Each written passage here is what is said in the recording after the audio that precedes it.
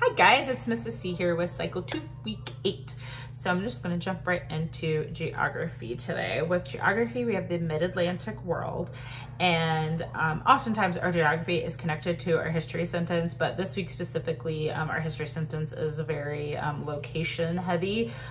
So I will probably connect those two. So I will go over all the geography locations, obviously, but then I will move right into history and use my map for history, which I'll talk about in a second. So for geography, I did want to mention our last location, which is the Treaty of Tordesillas this week. I read up on that a little bit because it's not like just like the Tropic of Cancer or something like that. It's a treaty line, and I was very curious why we were learning it because they don't talk about it in our history sentence.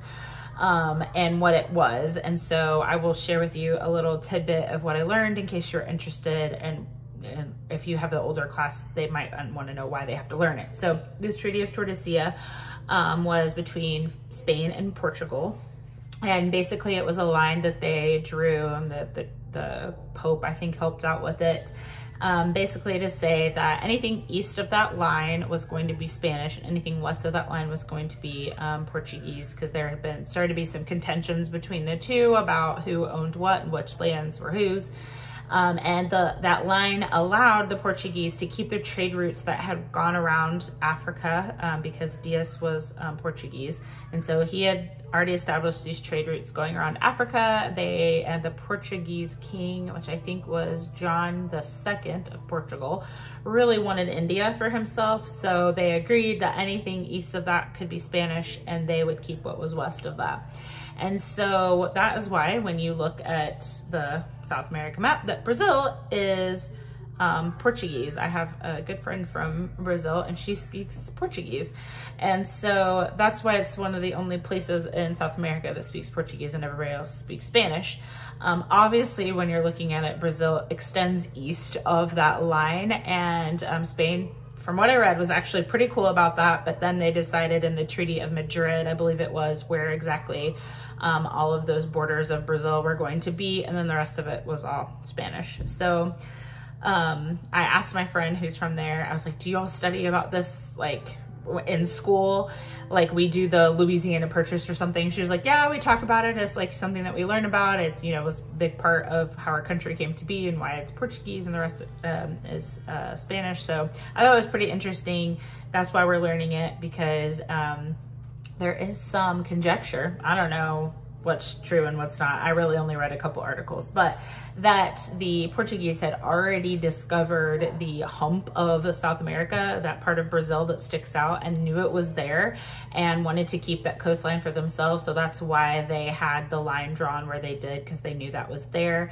And if you look at old trade routes, they would actually go and stop at that part of South America that sticks out in Brazil, and then they would continue on around Africa from there. It was like a good stopping point to dock for a while. So anyway, there's my little 411 on the Treaty of Tordesillas, but that's why we're learning it with this week and our exploration. So we'll go over all those for geography, and then we'll move right into history. So in my class, I have a big laminated map that I got printed from the Office Max, and I use that for geography. So I will use it for history, and what I intend to do is try to help the kids at least connect the explorers to where they were exploring, because there's a lot of names and a lot of places in this sentence, and I feel like it's a little confusing. At least it is for me. The kids seem to just catch on really fast and I'm just slow. So so what I'll do is put the names for the explorers on a post-it note or some kind of thing that I can stick up on my map,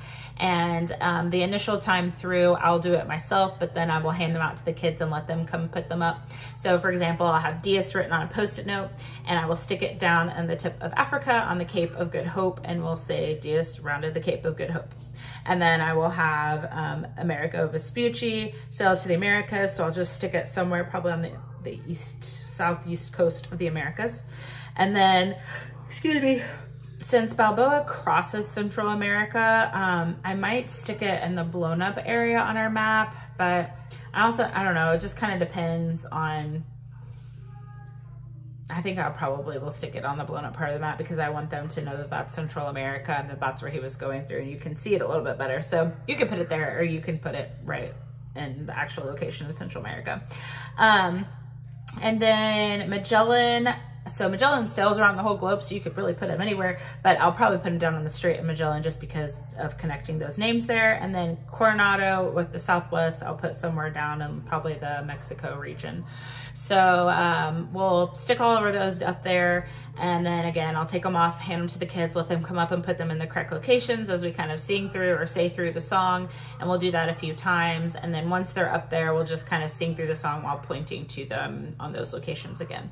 If you don't have a big map, that's totally fine. This might be a good week to, I don't want to say cheat, but do a printed thing, which we try not to do a lot in class, but print off. I thought it'd be fun to do matching, where you have all of the explorers on one side and then all the locations on the other side.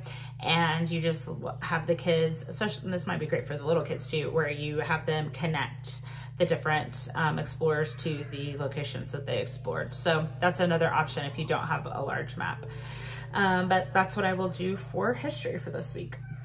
Moving into math, so we have the 14s, and I feel like the 13s and 14s, you just have to memorize them.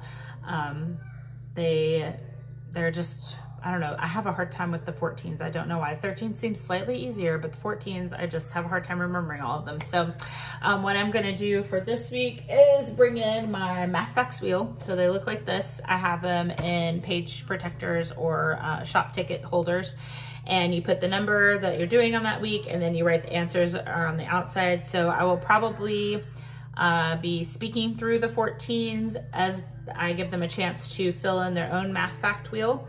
Once everybody gets theirs filled in, we'll go through and we'll say our math facts, and then we'll probably sing through the skip counting song a couple times as we move around the math fact wheel. So that's my plan for math. If I can find the link to that, because I've had those for a while, I will try to find a link and put it in the description of this video. Sometimes I get a lot of people that are like, I can't find where the description is. Right underneath where you are seeing me, there should be the title of the video, and then there should be a little blurb that says something like, ideas for presenting new grammar for classical conversations.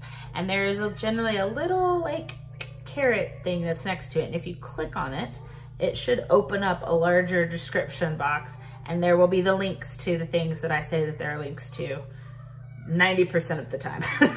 Sometimes I think I say there's links and then I forget to put them in there, and you guys correct me on that, and then I go and add them. But there should be a link, if I can find it, to the math wheel. I will put it down there.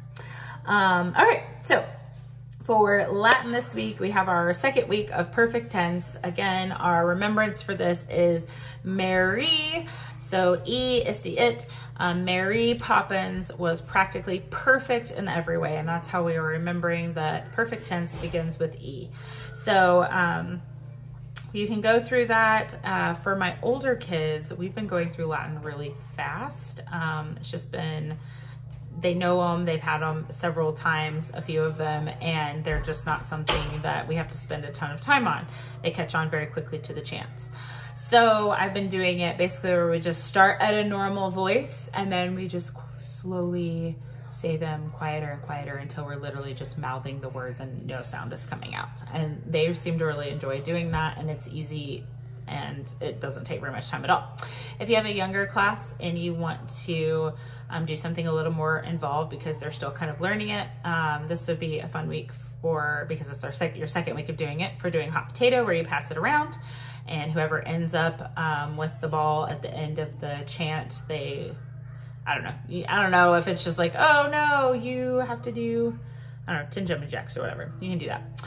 Or you could do duck, duck, goose, which is where you tap heads and the rhythm of the chant, and whoever ends at tense is how it ends. So whoever you tap on tense, they get up and chase the other person around, just like you did in grade school. And the only difference is I don't play anybody gets out or has to sit in the middle. It's just, you take turns. So if you do have the younger class and you're doing that, I would tell them who to start on tapping and kind of pay attention so that everybody gets a chance.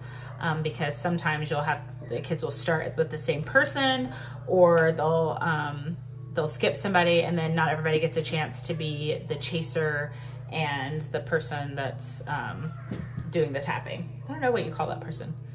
Are they the ducker? I don't know. Anyway, are you coming to say hello? No. No. You're being shy. So that's Latin. For science this week, we have aquatic biomes. Can you say biomes, Olivia? No. No? Okay. So I didn't say it in the video, but I did end up doing it in class because inspiration comes to me at 10 p.m. the night before CC. But hey, be careful. You can play with that, but stop shaking the table. But I did already use the Baby Shark song with pronouns because pronouns avoid repetition, and there's nothing more repetitive than the Baby Shark song. But it also goes really well for aquatic biomes, and obviously sharks live in the ocean and seas. So I will sing that for you if you have the littles and want to do a song for it. We have, what are some aquatic biomes some aquatic biomes are. You like that one? Yeah. And then you would say ponds and lakes streams and rivers wetlands and estuaries oceans and seas. Wetlands and estuaries is a little bit of a stretch, but it works, and little kids love that song. And you can sing it multiple times. So that is an idea. For the older kids, I thought it might be a good time to get up and move. So I might put some papers up in my class in maybe the different corners or on the different walls of ponds and lakes, streams and rivers, wetlands and estuaries, and oceans and seas. And as we say them, I would have them run to whichever one, and I would probably do some out of order. So I'd be like, all right, wetlands and estuaries, and they have to run over to wetlands and estuaries, and then I might say ponds and lakes and have them run to that one if we need to get up and move in class. You could also, if you don't have a ton of space to move, you could write them out individually. So write pond on a card and lake on a card, oceans, seas on separate cards, and separate them, and then have them try to find the matches. So play like a matching game and match them up together. Or you could even hand them out to each other, put them on their back like we've done for Timeline, have them find the match for who they go with. So those are just some different ways that you could do science for this week. But I'm a fan of the song, and I will probably sing the song in class and then might do something else with it. For English, we have our reflexive pronouns. What are you talking about? Chips. Chips? You want some chips? No. Can you show them what you have on your hands? Are you playing with my baby hands? Those are funny, aren't they? Yeah. Okay, I'll get you some chips in a minute. Go play. So for English, we have reflexive pronouns. So I will probably bring in a couple of mirrors because our reflexive pronouns are reflecting back on us, and a mirror reflects a reflection. So just to kind of get that solidified in their brain that these are reflecting back. So when I look in a mirror, I see myself. When you look in the mirror, you see yourself. When he looks in the mirror, he sees himself, and kind of go around and do it like that, and then give them kind of turns with the mirror.